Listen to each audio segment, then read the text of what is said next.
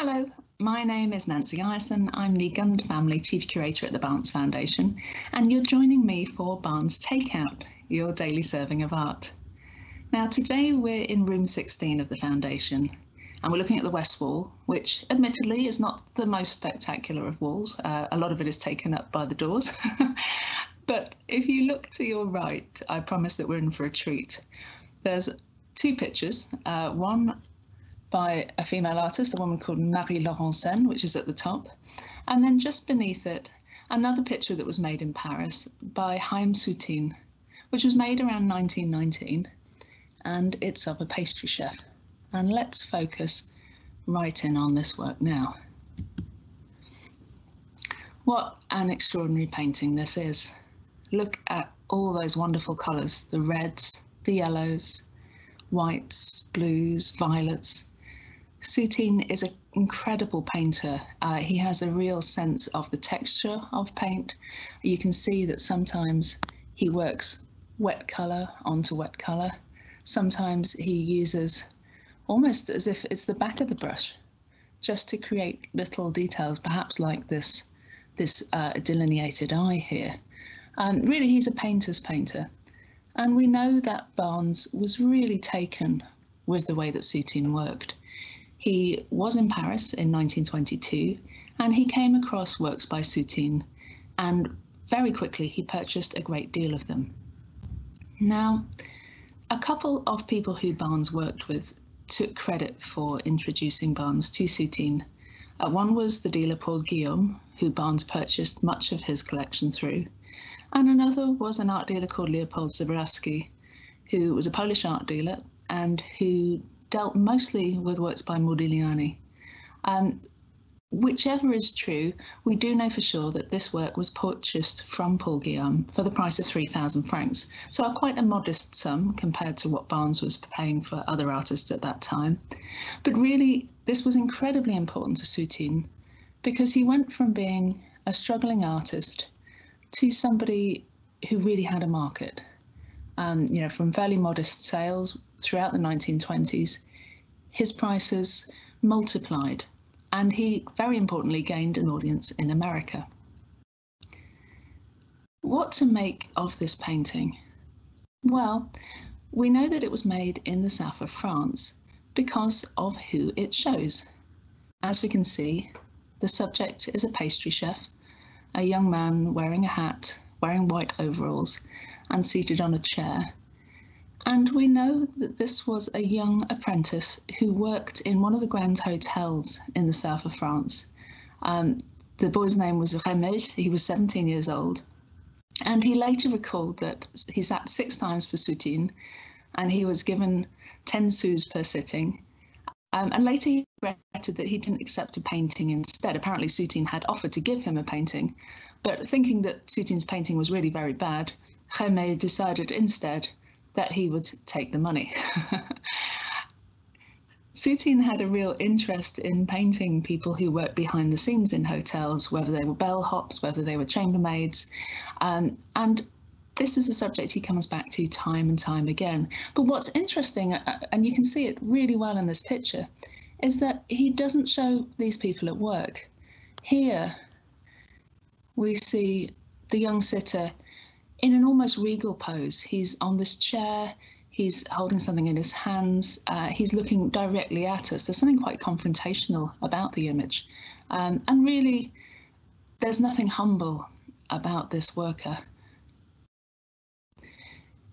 Now, Soutine wasn't originally from Paris. He was born in 1893 in Lithuania, which was then a part of Tsarist Russia. So really he'd come very far to train in Paris, and from there to be taken on slowly but surely by a dealer. Zabrowski, Modigliani's dealer, took him down to the south of France, first of all during the First World War to avoid the bombing. And there becomes this really kind of strong connection with that area. But really, if it hadn't been for America, Soutine might have ended up being relatively unknown. Barnes purchased this wonderful painting, and then a great deal more within the following weeks. By December 1922, he has over 50 works by Soutine. And really, Barnes doesn't just do this because he sees in Soutine a sense of tradition. He also does it because he really feels that this is a good investment. Barnes is a businessman, and today we have 21 works by Soutine at the Barnes. So although he keeps many for himself, over the years he sells them at the right time. And we see too that there are many different exhibitions of Soutine's work in America in the following years. So Barnes really starts something. He is something of a trendsetter. We know too that this painting was important to the way that art was taught at the Barnes Foundation. Now, Barnes, as I mentioned, was very interested in traditions. And so this pose that we see the figure in, this three-quarter view of the body, the chair in the background, the way in which we see the sitter's hands, all of this places the work within traditions of portraiture. So this really would have made sense to Barnes. But also, it helped to demonstrate formal balance.